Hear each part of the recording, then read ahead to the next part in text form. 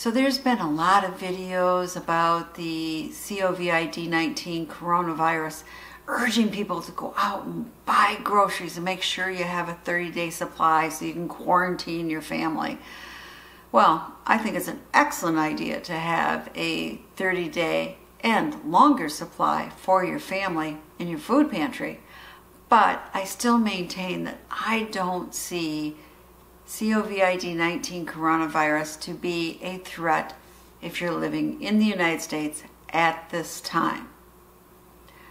But I have to admit, I am compelled to go to Johns Hopkins sites multiple times a day and see what is the death rate, what is the recovery rate, how many people are infected. And when I checked this morning, it was 69,267 deaths confirmed worldwide, 1,670 deaths, and 9,847 recovered cases. And that is Sunday morning on February 16th.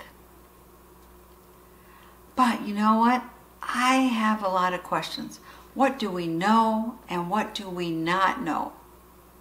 And here are my questions. Are those numbers accurate? How many of those 69,000 plus infected rate required actual hospitalization? What are the ages of those infected and those who actually die? How contagious is COVID-19? How long is the incubation period? And what is the source of this coronavirus? So I'm sharing with you what I found and what I've not found to answer my questions. So first off, are those numbers accurate? You know, I suspect they are not. China has a long history of being secret and not giving out all the information. And they might not have had enough test kits to actually test the population. And you know, they're not allowing media coverage, so who knows what is really happening in China. We just get some leaks through social media, and then we're not sure if those are true or not. So it's hard to know what is the true numbers. And I'm going to be referring to my notes occasionally because I have done some research on this area. And the WHO says right now, most deaths seem to occur from multiple organ failure, and it's at about a 2% rate. However, most infectious disease experts say it's really hard to know what the rate is. You can't just take the number of infected and divide it from the number of deaths and come up with the infection rate. So what we've been focusing on in the Wuhan area of China is those that are symptomatic.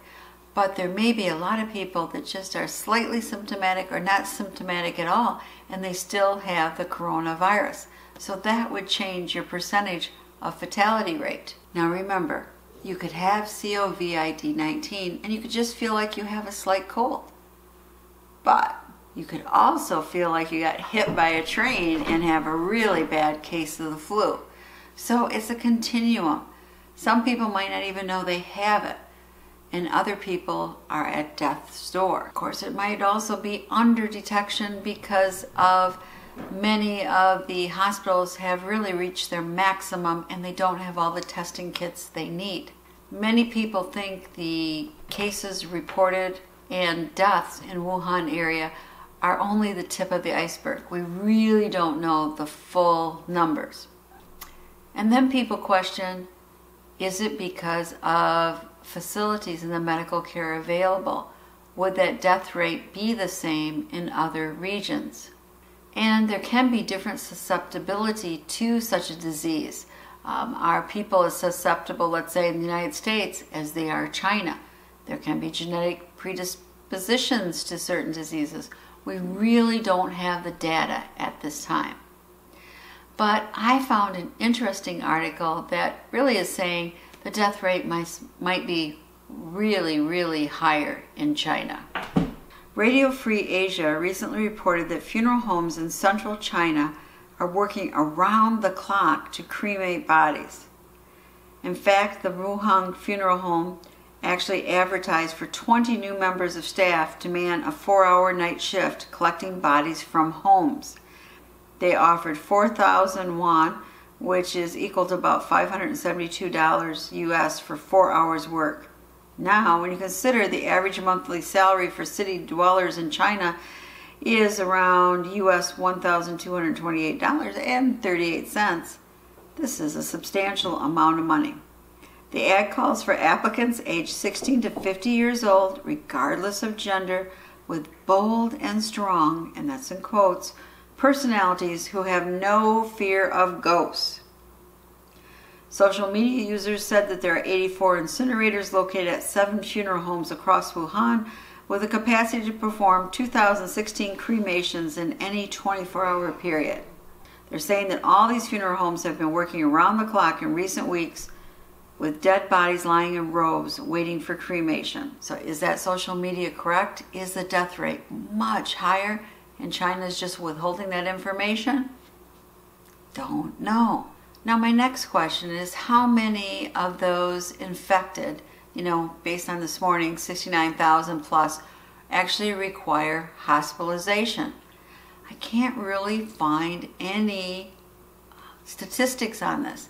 Even when you think of that boat, the Princess Cruise Line that's harbored in Tokyo, and really exponential infection rate, I can't find out how are the people doing in the hospital in Japan. I just cannot find out at this time any additional information, except there has been no deaths of those people on that cruise ship. So what are the ages of those infected and the ages of those who die? Information is only preliminary, but it appears that about 80% of the people who have died from the virus in China were over the age of 60, and 75% had pre-existing conditions. And that's according to a report from the China's National Health Commission. A small report published in January 30th in the medical journal The Lancet found the average age of patients was roughly 55 years old. It appears that over 80 years of age is the highest risk factor. And that's no different than for getting the flu here in the United States right now. The older you are, the more susceptible you seem to be. And that can be because our immune systems aren't as good as we age. Now, what we've noticed for the coronavirus is that children are not getting it, or if they are getting it, very mild symptoms. And again, that is common with the flu because children, not infants, have usually better immune systems. And so something like the coronavirus or the flu does not hit them as hard. And when I found out that was true about the SARS, which was another coronavirus, during that 2003 outbreak, 8,098 people, and it killed about 800 over 9 months. The vast majority of the cases infected older adults. And the case fatality ratio for people aged 24 or younger was less than 1%. So we're kind of seeing that same thing for the coronavirus, COVID-19. Now, there's always outliers. You'll hear about the person only 29 years old dying and they didn't have any comorbidities. They didn't have diabetes or heart disease or something else. But we don't know the genetic component. And believe it or not, your genes can give you a predisposition to be susceptible to a certain disease, such as this coronavirus. So we really don't have that information. But there are always outliers. So, how contagious is it? Well, based on that Princess cruise ship in Tokyo, I would say, wow, it is really contagious. But the honest truth is, we don't know much about it at all. All the experts are doing is making suppositions based on what we know about other coronaviruses. And based on that, we think it's like many respiratory diseases, that it spreads through droplets through the air, and you should be at least 6 feet away from anybody, and then you will be safe. But we really don't know at this time. what happens is those droplets go through the air, they get inhaled into your lungs, and then they can replicate and cause organ damage eventually. Now, we don't know if touching certain surfaces can also give you the coronavirus. You know, how long does it live on a surface? At this time, we just really don't know. So it is interesting what the CDC considers the person to be actually recovered. And it's on a case-by-case basis.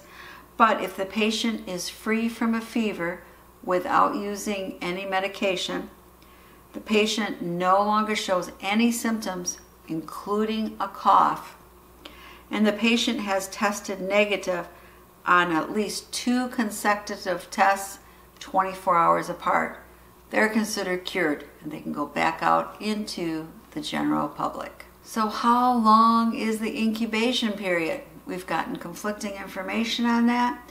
And right now we believe it is 2 to 14 days. And that seems to vary greatly among patients. The mean incubation period observed is 3.0 days, and the mean incubation period in travelers from Wuhan was 6.4 days. But there has been outliers of 24 days. And the question is, did they just get reinfected again, or is it really 2 to 24? We still don't know what the total incubation period is. What is the source of the coronavirus? Guess what? Again, we don't know.